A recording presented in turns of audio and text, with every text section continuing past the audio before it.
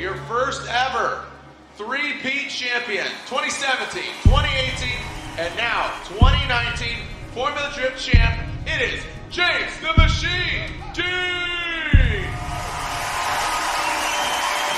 We have solidified a champion in James Deane. The three-peat has happened for the first time ever in FD history. After winning a championship, you should be on top of the world, you know. But I think that hurt. I mean, you can open a can of worms there if you want. One of the top drivers there to suddenly watching it on the live stream. You don't just disappear or split from a team after winning 3 championships together. There's nothing else in this earth that gives me that same feeling, so I'm just trying to get that feeling back, really. Even when things aren't going his way, he will try and pull something out of the bag to bring things around.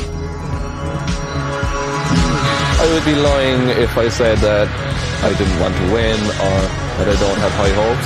I have the highest of hopes. He's the best drifter in the world right now. I absolutely wouldn't change anything. We've had our struggles, don't get me wrong, but I think they make the good times so much better. So yeah, exciting times ahead. Let's see how it works out. They're all delighted over there that James isn't there right now. I'm more nervous now than I was with his first competition, to be honest. Yeah, you gotta stay hungry in everything you do, I think. Otherwise, you're retired.